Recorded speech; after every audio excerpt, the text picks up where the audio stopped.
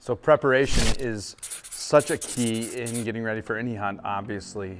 But as we went out to South Dakota for our very first time, we were hosted by a friend of ours, Matt Hoffmeyer, and he took us to a special place, a special ranch that friends of his own is a working cattle ranch out in Harding, South Dakota area, that county. And the entirety of this hunt for me was brand new. I'd never been out west. I'd never seen anything like this for the first time. And so 3 years ago, as we were heading out there, I'm mesmerized by everything that I'm seeing. As I'm walking out the first morning, even just seeing the vastness of that land, and dotted throughout the landscape are these pronghorn that we're about to chase. Now, the idea of an archery pronghorn hunt, a pronghorn hunt where we're gonna decoy, not sit by a water hole, but we're gonna decoy them in, to me it just sounds incredibly fascinating and feeds more into my style of what I wanted to see and what I wanted to experience out there. And then this year we wanted to up that game a little bit, bring the camera along and try to capture the experience to the best of our ability. There's stalk after stalk after stalk that doesn't play out. The scenario's not right. And some of these stalks are literally 2 and 3 miles that you walk out, you see a giant buck, and you walk all the way out to try to make a play on them with the decoy. And for whatever reason, whether it's the does that spook or the buck just doesn't feel the threat from that decoy like we're wanting him to, they take off and run the other way. And the reality of that is that then you're now 2.5 miles out and you walk 2.5 miles back to the truck and you kind of regroup and you go and find the next buck and try it again. In this hunt specifically, this buck is at first around 680 yards away, sees our decoy and starts moving towards us. And you're hopeful, but still so far out of range that you're kind of like, well, he'll probably just veer off like the other ones had all morning. Oh, coming up right behind it. Yep, they're coming up behind it right now. Should we decoy up and just... Enough of these ravines and watersheds to be, we're hunting pronghorn, but that muley might be right there, so all we can do is hope.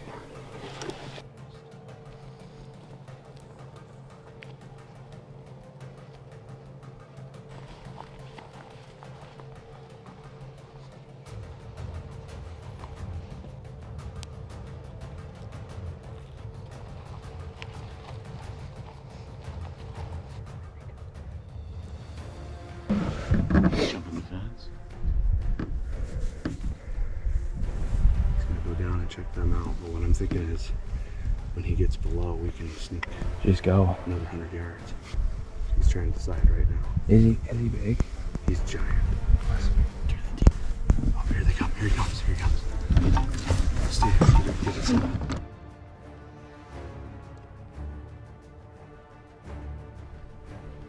Here he comes, here he comes, here he comes. Guys, he's coming hard, he's coming hard.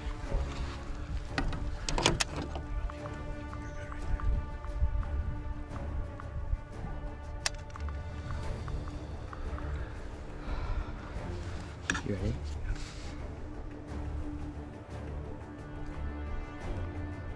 At 202. Here he comes. Here he comes. Oh, come on, baby. Come on, come on. 89.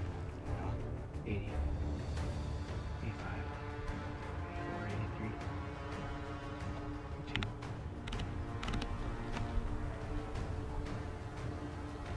Here he comes. Don't go that way, don't go that way. No, 70 yards. 65. 65? Yep. Go and kill him. He's getting this back and kill him. 64. 65.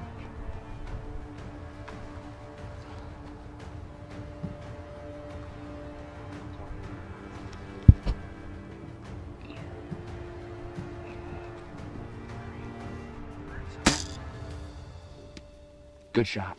Good shot, baby. Good shot. That's a lot of blood, dude. Here he goes. He's going down. He's going down. Give him a second. Give him a second. He's going down. He's going down. Let's go, baby. Let's go, baby. This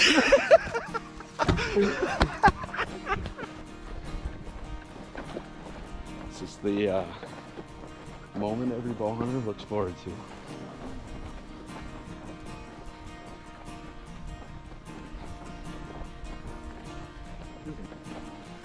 He's right over there.